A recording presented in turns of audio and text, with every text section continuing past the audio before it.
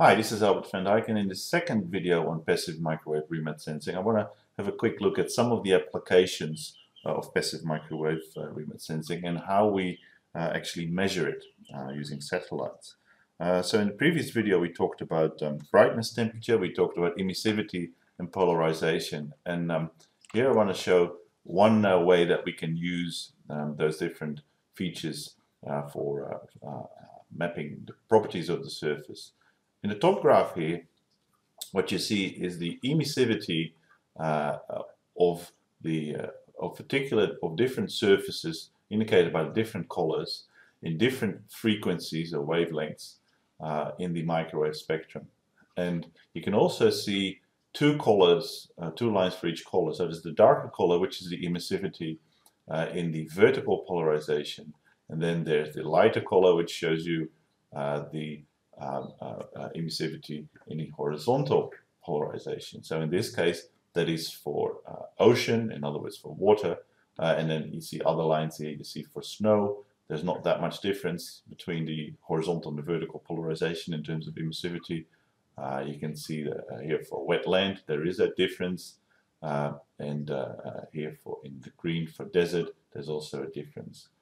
And particularly water has got quite different emissivities in vertical versus horizontal polarizations, and we can use that quite effectively.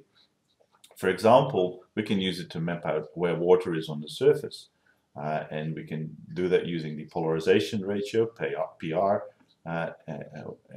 which is basically looking at the brightness temperature within vertical polarization. And remember that the brightness temperature is the temperature that the observed object appears to have if you assume that it is a black body. In other words, has an emissivity of 1. So we measure the irradiance from the object, we assume that the emissivity is 1, and then we work out what the temperature is with Planck's law that agrees with that. And then basically, to calculate polarization ratio, we subtract the vertical brightness temperature minus the horizontal polarization brightness temperature and divide that by the sum of those two. So it's a normalization, as you often see in remote sensing indices. And if you do that for different frequencies, you get different results. So here's an example of flooding in outback Australia, in the Channel Country, that you can see quite clearly on this 89 gigahertz, so quite high frequency imagery. You can also see the effects of the data collection, as I'll come back to later. But the main thing I wanted to point out here is that the image is quite sharp, and you quite clearly see water bodies here stand out. But you can also see some other effects. So part of the northern tip of Australia is disappeared, and that's because there's a big cloud system there with raindrops in it. And so while cloud in its own right doesn't necessarily affect microwave transmissions, the raindrops in clouds do impact, particularly the higher frequencies. And you can see a bit of a band of cloud here as well. So particularly the higher frequencies of microwave are not immune to atmospheric effects.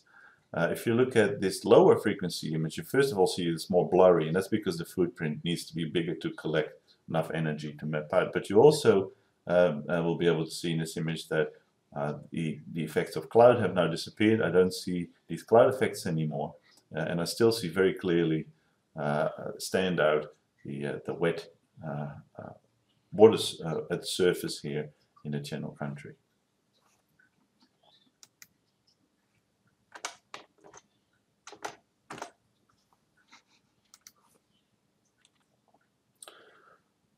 Another thing you can do with passive microwave remote sensing is actually not look at the ground surface, but look at the vegetation part of the Earth. So the thing here is that the Earth's surface, of course, the solid Earth emits passive microwave radiation, and that depends on soil moisture, particularly as we saw that the difference between dry materials and water is considerable when you look at a dielectric constant.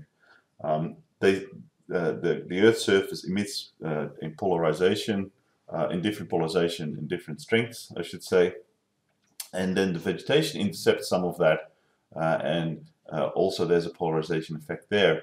And so if you can determine separately how much of the emitted radiation, passive microwave radiation, is intercepted by the vegetation, then you've got a measure of how much water is in the vegetation, because essentially it is the water in the vegetation that interacts with the passive microwave radiation in the main. That's a very large part of the effect that vegetation has on emitted radiation. And that is typically expressed either in transmissivity, so how much radiation is let through, if you like, the fraction that is let through, you could say, or in optical depth, which has got an inverse relationship, which is some measure of the depth in millimeters of water, let's say, of vegetation contained water. Now, one nice thing is that if you can back out that value, and you do that using this transfer equation, and I won't really explain it other than to say you've got to take account of radiation that doesn't even interact with the vegetation, that which is directly emitted by the vegetation, that which is emitted by the vegetation and then bounces off the Earth's surface, and you have to look at those different components separately, and this is called the radiative transfer model. But if you do that and you get a good value of optical depth, you can actually relate it to above ground biomass. And that's what this figure shows here. It's a recent paper that we did a few years ago where we showed that you can get a reasonable estimate of biomass, in this case in tons per hectare, by looking at the vegetation optical depth. And this is the sort of relationship. As you can see, that it's not a usually accurate relationship, but it's a very useful relationship nonetheless. So what sort of satellite instruments do we need to measure this? Well, there's different ways, I suppose. Here's an example of a fairly typical passive microwave sensor that scans ahead of itself. So another feature of passive microwave radiation is it's best measured at an angle of around about 50 degrees to nadir.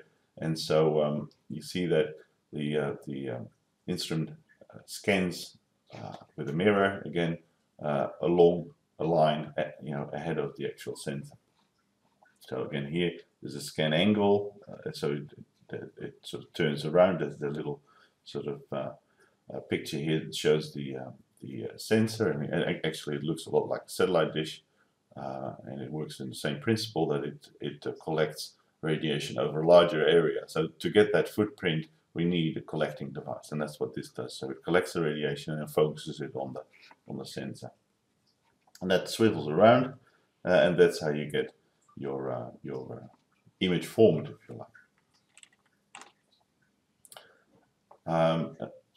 More recently, people have realized that wouldn't it be nice if we could measure more accurately in the L band. So the L band is a much longer wavelength, where in principle you should get much better soil moisture measurements.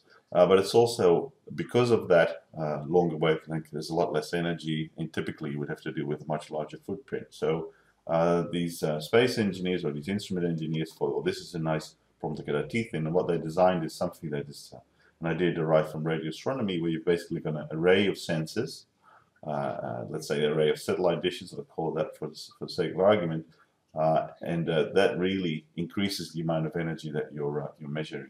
But then, of course, you have to work out where exactly that signal came from, and from that back out for each grid cell, if you like, what was the emissions from that particular grid cell. And that's what you see here. So we get a very funky sort of total sample. So all these sensors collect an area that looks a bit like this, and then we have to try and back out from all the individual measurements what the emissions were from each of these points. Now, one of the problems with this particular wavelength is it was supposed to be free because radio astronomers use this. It's an important wavelength for them, and so it was assumed that this wavelength was free of interference. But as it turned out, a lot of military stations and whatnot thought, well, that's a nice clean band, and they use it for their communications as well. So you see examples of that here and here. There's nothing to do with natural features. These are basically radio stations, and so there's been a big effort to try and clean up, if you like, the sources of radiation with pretty good success. And if you remove that, then you get something like this. And in the previous video, we talked about the SMEP mission, which had the interesting feature of having both a passive and an active microwave sensor on board, which would have really allowed to, if you like, downscale or sharpen the coarser passive microwave measurements with the radar measurements. But as we know, unfortunately, the radar instrument on that mission failed.